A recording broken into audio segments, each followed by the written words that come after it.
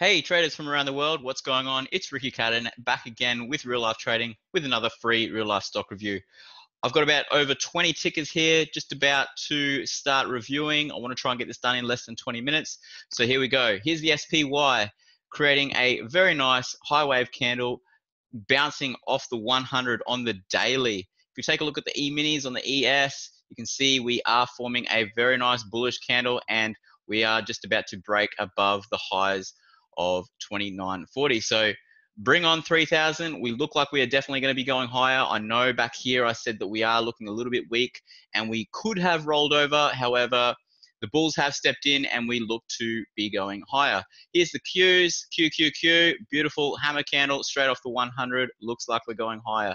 Dow Jones, ticker symbol DIA, glorious doji candle, resisting the 100, hoping for a nice gap up tonight or tomorrow, sorry. And most likely we will just double bottom, retest, and slowly grind higher. Here's the VIX. Now, I spoke about this on this day here, saying that most likely if we were going to roll over, we had to stay above the 200 here.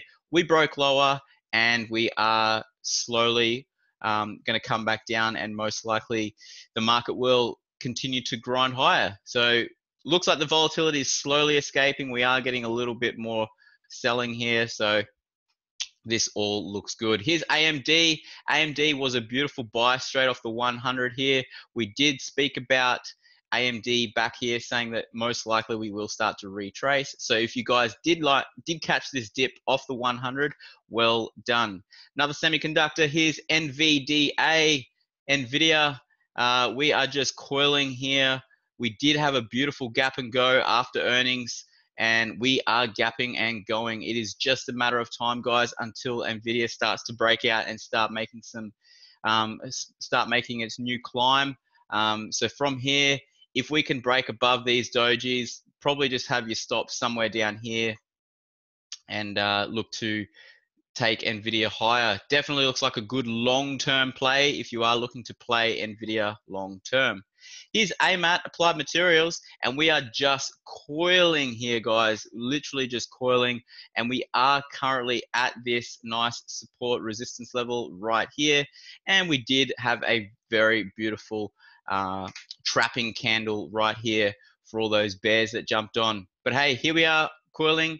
Most likely I would look to play an entry above $48 and a stop below here at around 46. So $2 stop looks really, really good to go long on AMAT.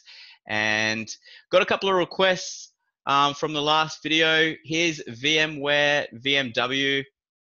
Now, what's interesting about VMW is we did have a bullish candle gapping down, which was a gap and go. Nice little selling pressure here, and we did gap and go for those 2 days.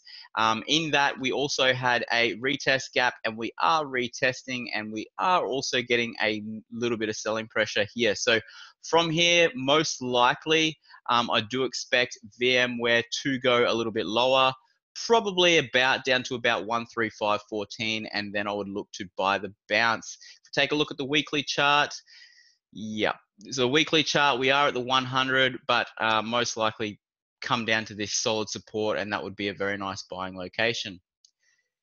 Here's ticker symbol CRM, Salesforce. Now, this is just an absolute beast of a company.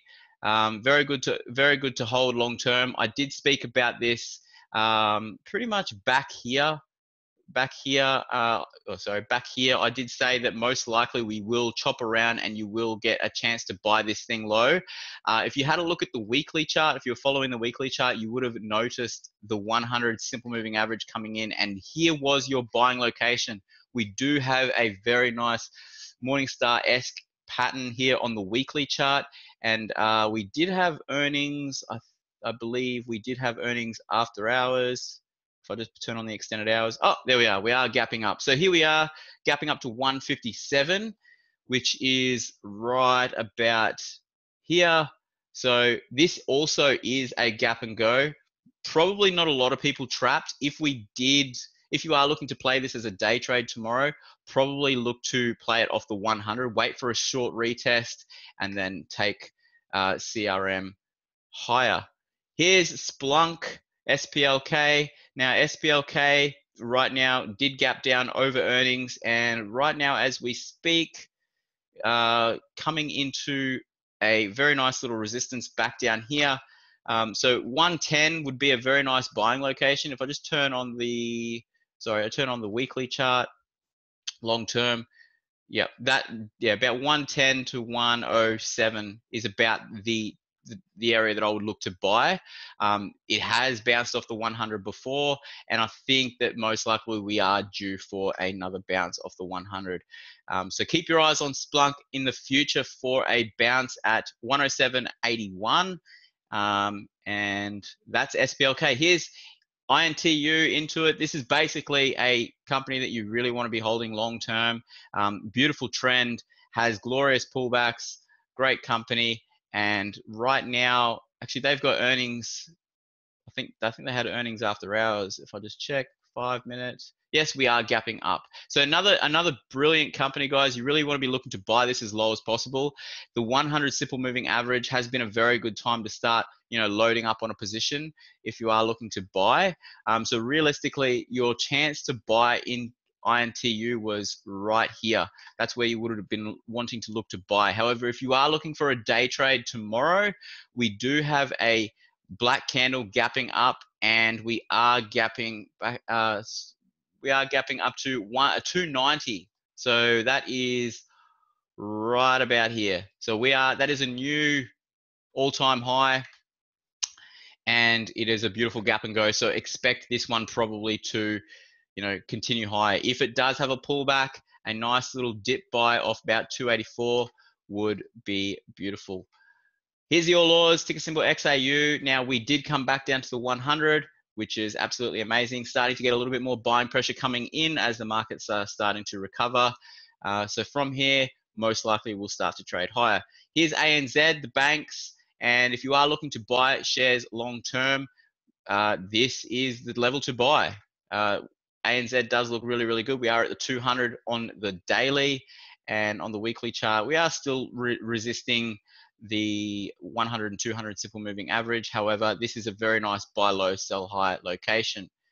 And the monthly chart, if you did want to go long term, super long term, and you're not too convinced about buying right now, the 200 SMA on the monthly chart is a brilliant buying location.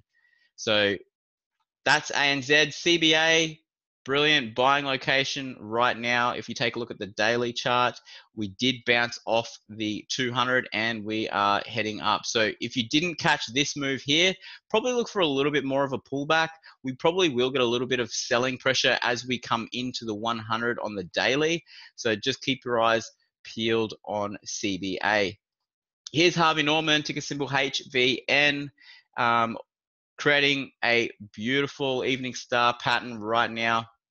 And realistically, guys, this is probably where most of the profit takers are going to step in. We have risen over about 15% in the last month. So most likely, if you have bought shares down here, just look to take some profits off the table and buy the dip. If you are looking to buy the dip, just take a look at the short-term moving averages, and I would be looking to buy the dip somewhere around the 50-day moving average, as we have bounced off here before. So HVN, look to take profits if you are in Harvey Norman, but all in all, love the trend. Here's Cadan, and I just want to take a look at the weekly chart. Now, I drew this. I've still kept this little Mr. Squiggles here drawn from all the way back here. That's when I drew it.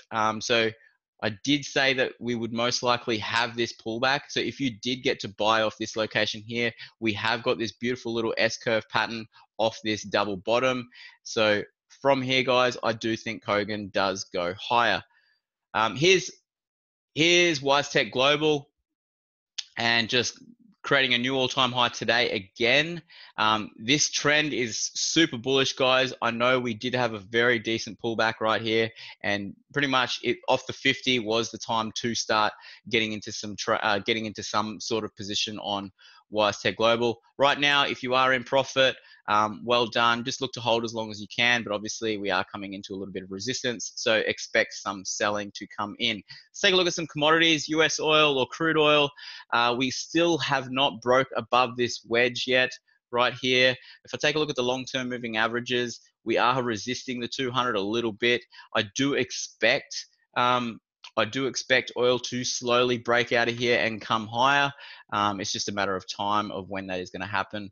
So keep your eyes on crude for a short, sharp play to the upside, as we did have a beautiful pullback just over a couple of weeks ago. Here's gold. Gold's seeing a little bit of pressure right now with the dollar moving higher. And a little bit strong, so we are seeing a little bit of weakness. Turn on the weekly chart. We are getting a lot of selling, not very many wicks happening right now, so a little bit of selling. If you take a look at the monthly chart too, this my high here at 1549 has not quite been hit yet, so I do expect us to eventually trade up there, but obviously you will get a very nice dip buying opportunity on gold. And here's the dollar, the DXY, the dollar index, just looking very, very nice, very, very bullish, so stay long on the dollar. Speaking of dollars, here's the Aussie dollar, and we are slowly getting weaker and weaker, as I have been expecting. There's a lot of absorption happening here, as you can see with this volume candle coming in right now. I do expect us to trade lower. So as all this absorption sort of weakens, we did get a lot of buying pressure coming in here, most likely from all these short sellers buying out of their position. But I do expect us to roll back down, probably about 65, and then slowly trickle around down there. Here's the USD JPY.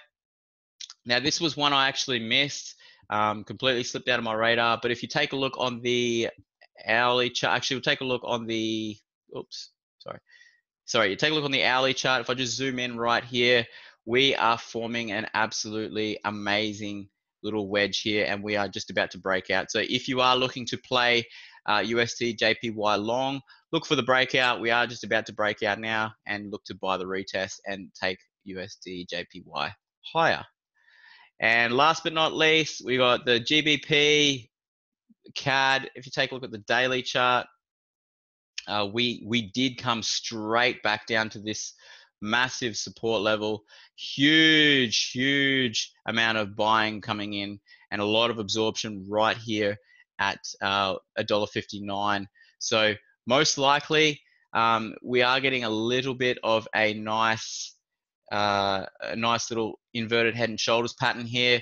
So from here, guys, if you are looking to buy, just look to buy the dip. If I go into the hourly chart, look to buy the dip off the 100 on the daily. On the 1 hour chart. It looks like a very nice buying location around 161, and the trend is your friend until the end. Stick with it. All right, guys, that's it for me. Done in 13 minutes and 20 seconds. So hope you guys love this review. I'll be back next week with another real life stock review. I trust you guys are going to have an amazing weekend. I'm out of here. And remember, love life, live life, and trade it. I'll see you soon. Bye.